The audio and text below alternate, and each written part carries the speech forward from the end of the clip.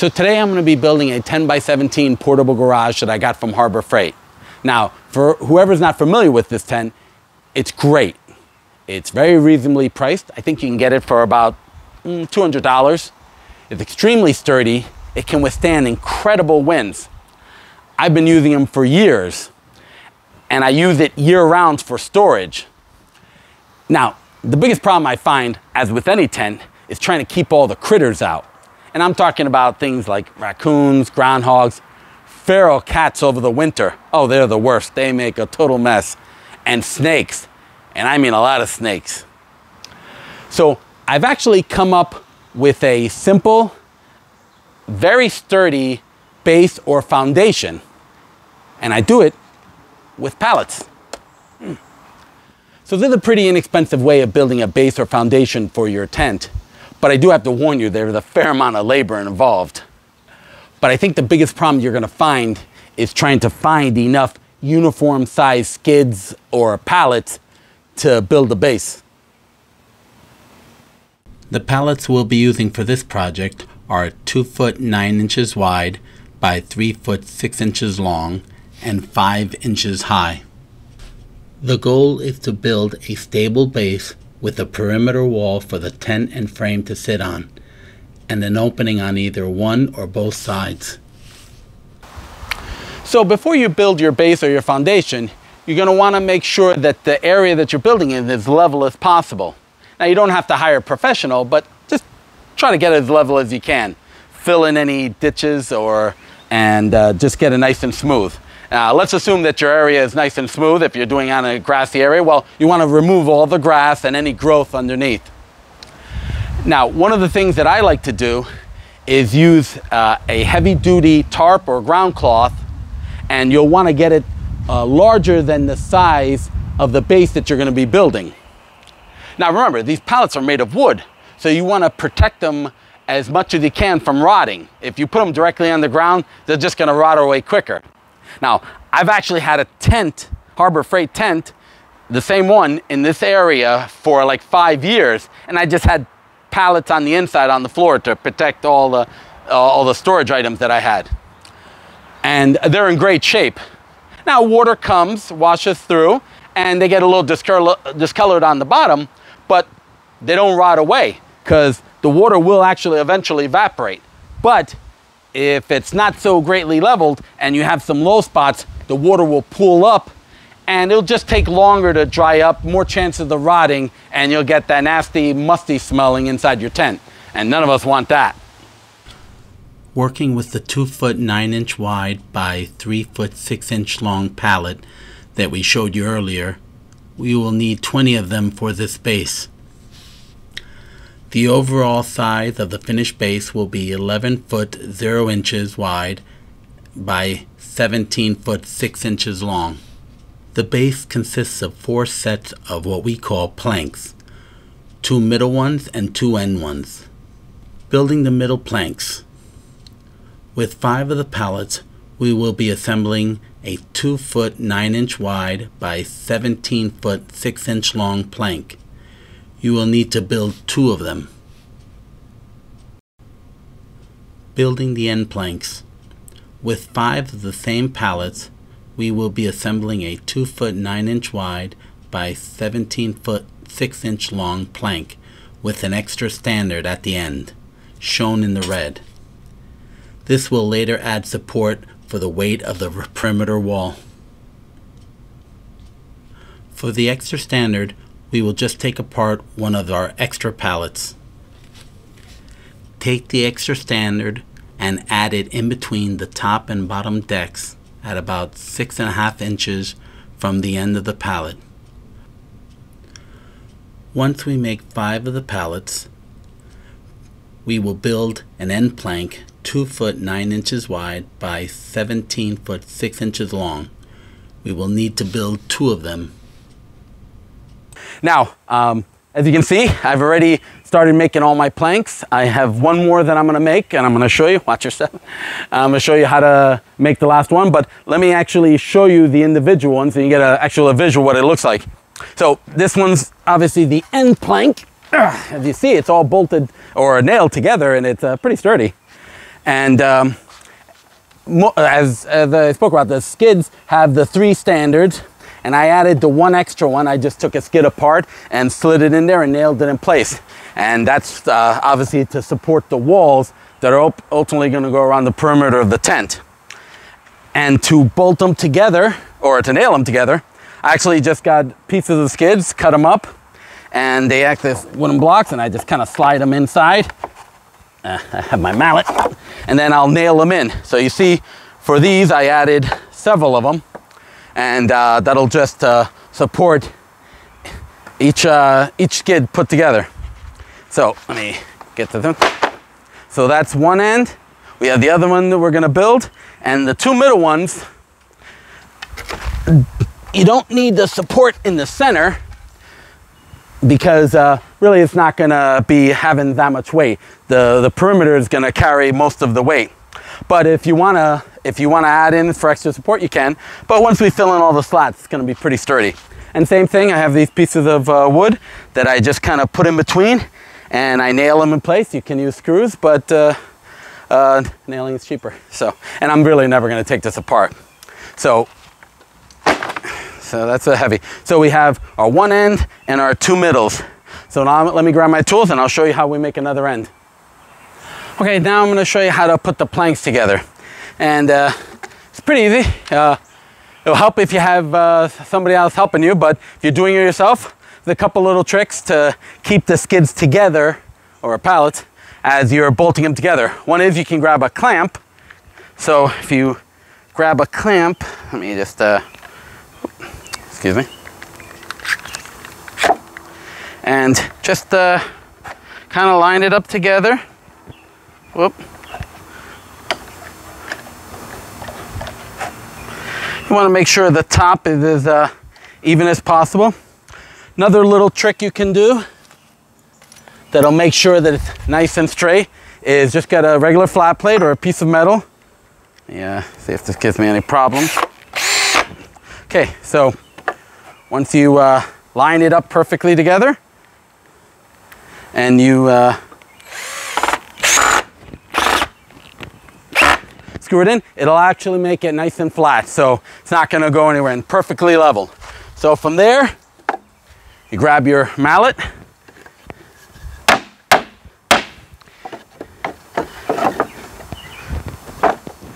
and just usually I'm working on the other side, but I got to be able to show it in the camera.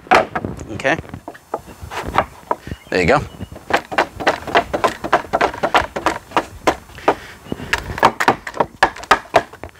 So make sure the bottom is lined up.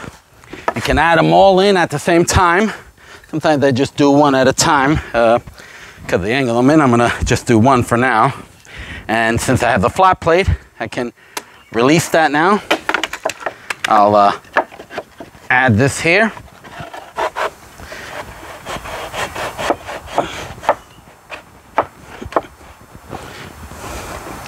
Okay. Then you have your framing nailer, or if you want to use screws, just the nailer goes so much quicker. Just give it another look, make sure it's lined up. I usually do 2 per side. And then let me just, there you go.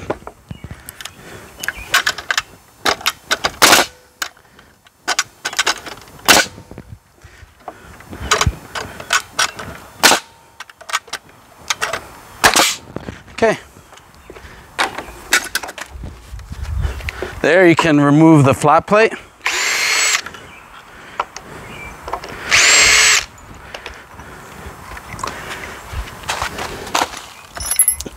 And if you want, like I said, you can, it's easier when you're working on the same side. I got a picture for the video. Same deal, just kind of work another one in.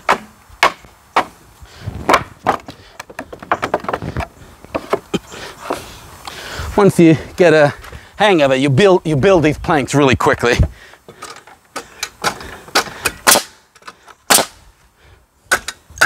Make sure it's lined up. Okay. There's one more. See if I can do this from this side. Huh? Look at that. Oh, because it's pretty much lined up already. Okay, that was actually a lot easier to demonstrate than I thought it would be.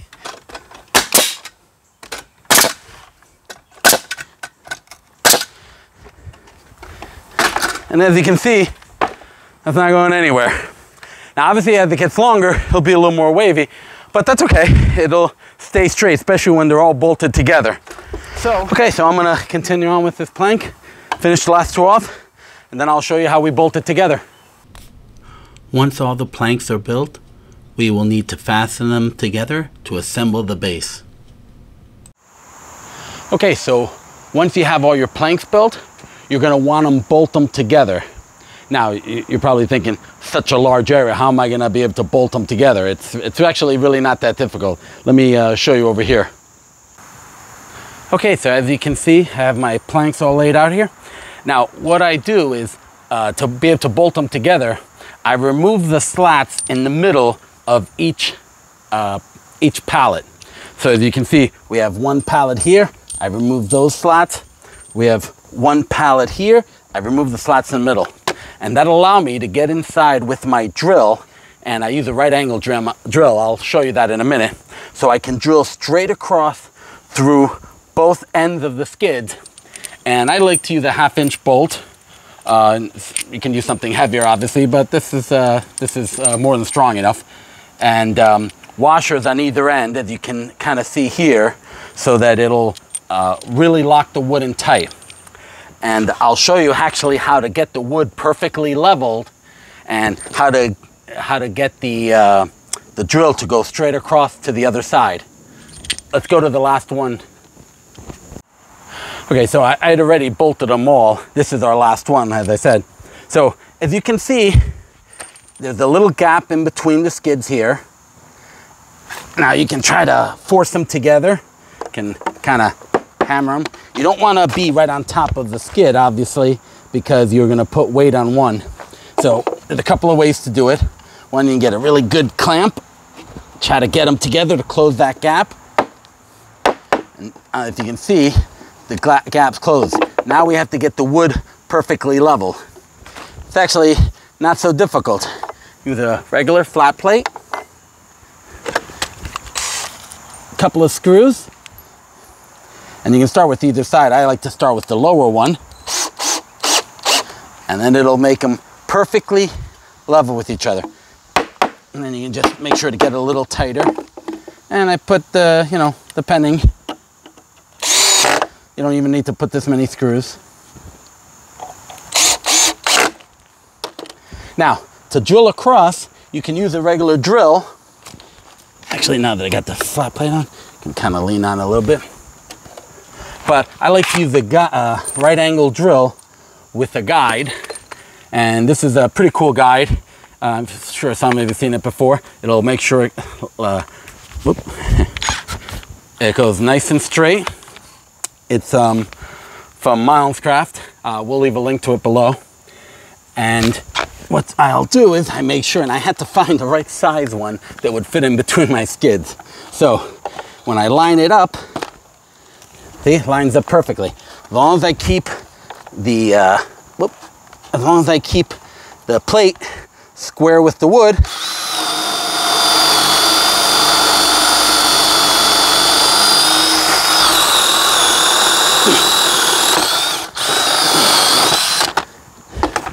really not that difficult. Hope you can make that out. And what I'll do is I'll leave one washer in. Help me get my hammer. Take the weight off of it. Knock it through.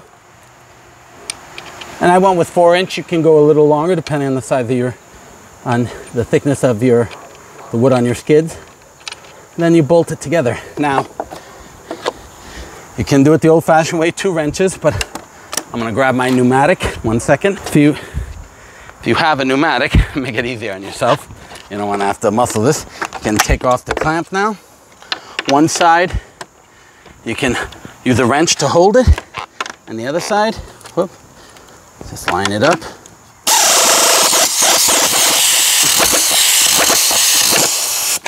So if I look at it, the bolts up nice and tight, that wood's not coming apart, and now the whole platform is level. I'll bring the camera around to show you. And then once you do that, just remove the flat plate.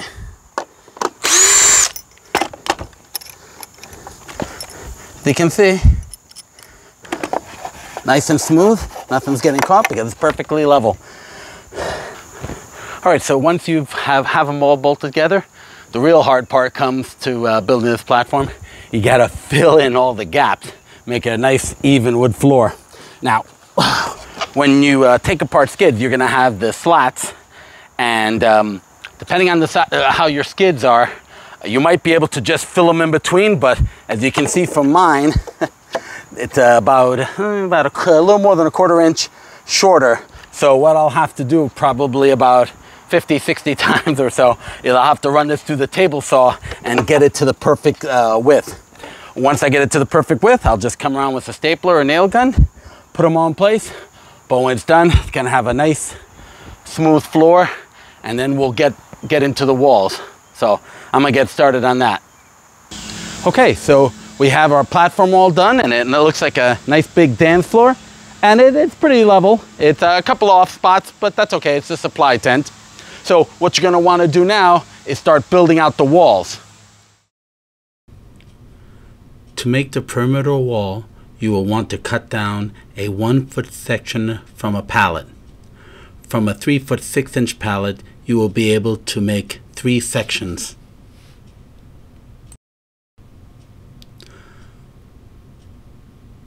With pieces from spare pallets, we want to add them to the top and bottom of the wall between the standards. Once we have the wall sections framed out, we will add wood slats to one side of the wall. Wood slats are pieces of the top or bottom deck of the pallet.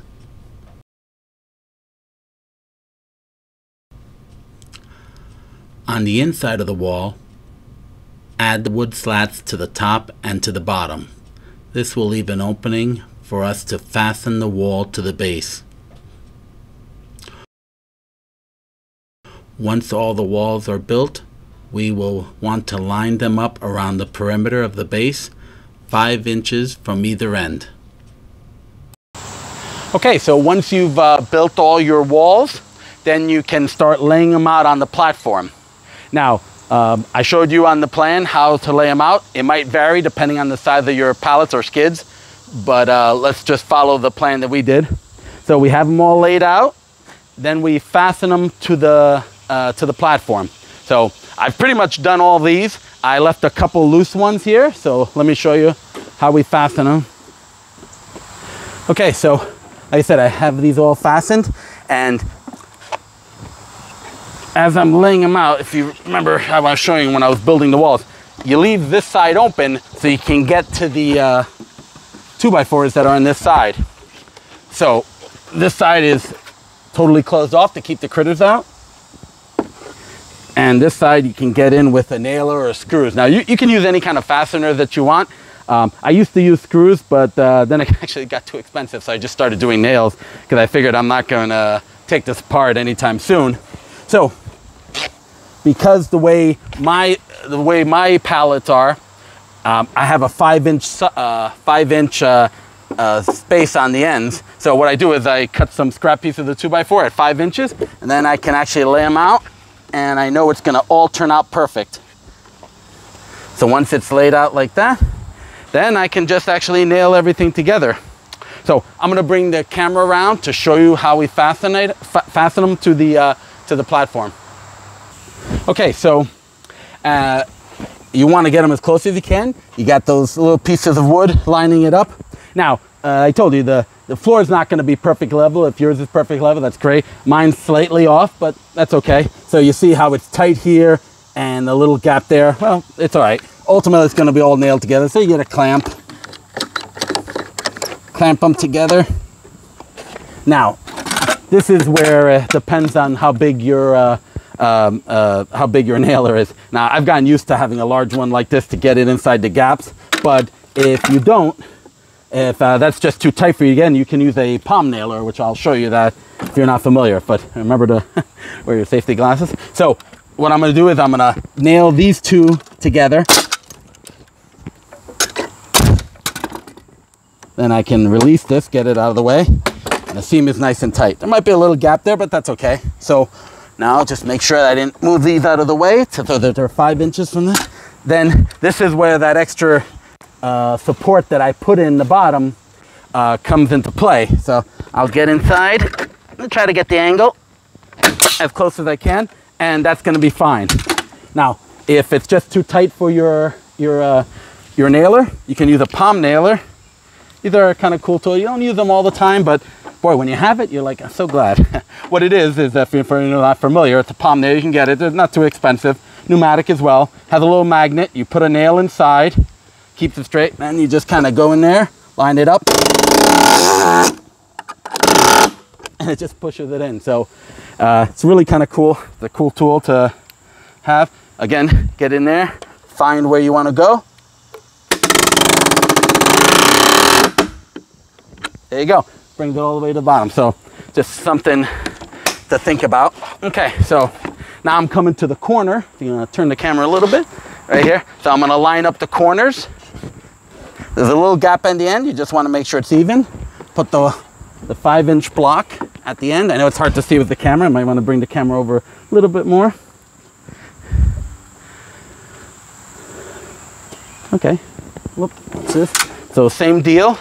You want to hold these two corners together, and at the edge, nail them together first, and that's it. Those are nailed together. And if you really wanted to, you can kind of put one on the top at an angle. Okay, more fasteners the better. Just make sure it's lined up with the edge. Okay, same deal. Just find the 2x4s or in the pallets. Try to get in here. So some are more tighter than others. This one's a little tight, so let me grab a couple of nails and I'll use the palm. Okay, so got the palm nailer, got the one nail here. Put it there, find out where the 2x4 is. Oh, that one went on a little bit of an angle. I think what happened is I put this one up a little too high, but that's okay. We'll get it squared away. Find the 2x4. Definitely the problem. There we go. And we'll do one more over here to be safe. And I just actually take the nails from the framer, pull them apart.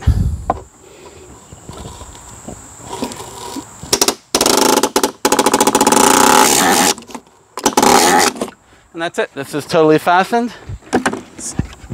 Yep, I think it's good. Maybe we'll put one more nail in here, lower end, and that's it. Okay, so these are all fastened, and we're going to be ready to put up the tent frame. Now, you see the two openings on the side. We're going to build those doors out later. I'll explain those after we build the tent out. But for now, I'm going to just follow the instructions on building the frame of the tent for your Harbor Freight tent. And what you're going to want to do is try to get it on top of the frame as you build. So once you build it, then you can slowly lift it. It's probably a 2-person job. So I'll show you how we do that once we got the frame together.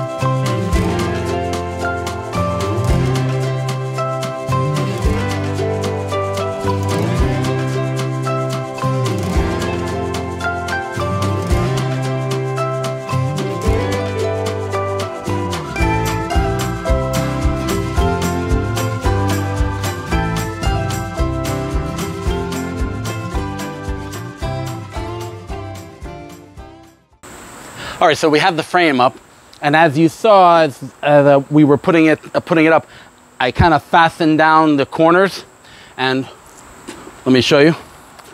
One of the beauty parts of the Harbor Freight tent is it actually has spots, holes already pre-drilled, so that you can add fasteners. Now, I believe they're for the anchors if you're doing it into the ground, but what I like, since it's a large hole, let me just kind of pull it out to show you. I just use a washer so that the screw, whoops, sorry, so the screw doesn't fall through. So I put the washer, it's not going anywhere, and that's not going anywhere. Now you come over here, these as well. So now you can fasten each area, and I will later, but I just wanted to show you. So same thing, grab a smaller screw. There I use the long one, and I'll, there you go, put it through. Line it up with the edge there, and that's not going anywhere. Let's do one more over here. Line it up as well. Grab a washer, small screw washer. You can see that on this side. That's it. This tent's not going anywhere, and trust me, it can survive some pretty strong wind. Now, there's one thing of the Harbor Freight tent that I wish they'd add on to, or maybe an add-on kit, and the spacing of the frames here. It's actually a large spacing. I think it's close to 5 feet, which is fine. The tent will hold up fine, but in this area in the Northeast, we get snow. So the problem is when snow builds up on the tent, it can actually start caving in. So there's a couple of things that we do. I actually have some extra poles, and I attach them right in the middle to close the space down to like a little less than 30 inches. So I'm gonna get those poles together and show you what I mean. Okay, so I've added all the extra supports that I talked about. If you look up here, these they're about 65 inches wide. So by putting an extra pole in the center on both sides, it's gonna allow when snow or rain, it won't sink in these panels. If you check it out, got these all done. I got one more, and I'll show you how it's done. Now, come over here. Come over here. So the pole, I actually had I had the leftover parts of one of these tents that was actually a big branch fell on it, so I kept all the parts. So I still had the same size poles, but they're 1 3/8, so you can find these at Home Depot and just cut them to length. Now, the fastener that I use, it's actually a T-mount, a T-clamp, and you can get them online or sometimes at Home Depot. It's part of fencing. So what it is, and let me just kind of show you here. So if you see, it's made, they call it a T. It has 2 parts to it. And then you obviously drill your hole in the pole. It comes with a bolt. Put it through on one end. Put it through on the other end. Whoop. Not that. Excuse me. And then it'll lock down in place and clamp. And the reason it's a T, because when the pole comes here, it makes a T. And I'm going to show you how we put it up. So I have my wrench with me. Let's line this up.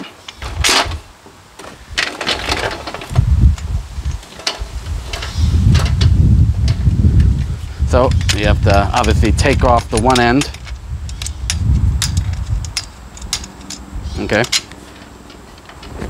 Careful with the ladder. Okay.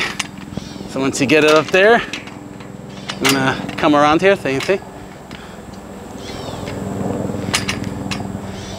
Now I've already lined these all up, so you just want to get as close to the center as possible. Obviously they're going to be slightly offset. All right. So before I lock that down, what I have to do is line it up against the outer part. So let me take this apart here. Bring the ladder close, come a little more on the side.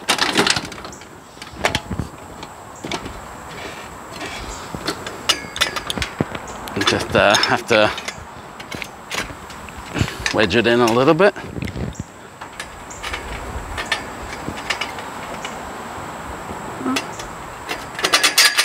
There we go. Okay, so now I'll put this in place.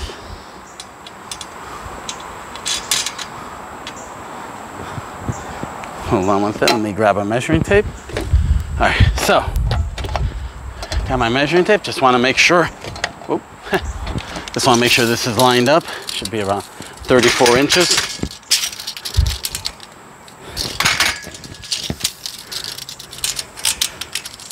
Dead center. We're good. I'll drop this down. Okay, and now I can clamp this side down.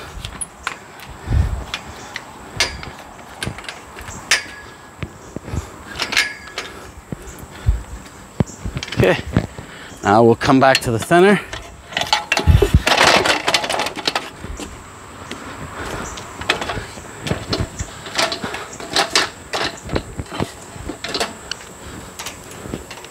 Lock this in place. Oh.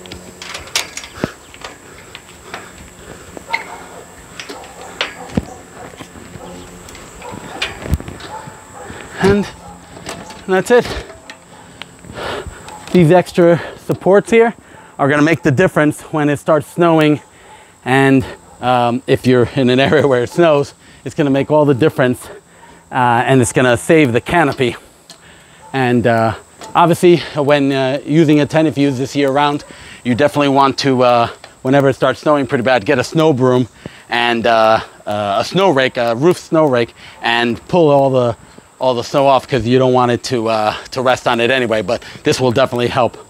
Sorry. So now the frame's done. I think the last thing we have to do is the doors for either end.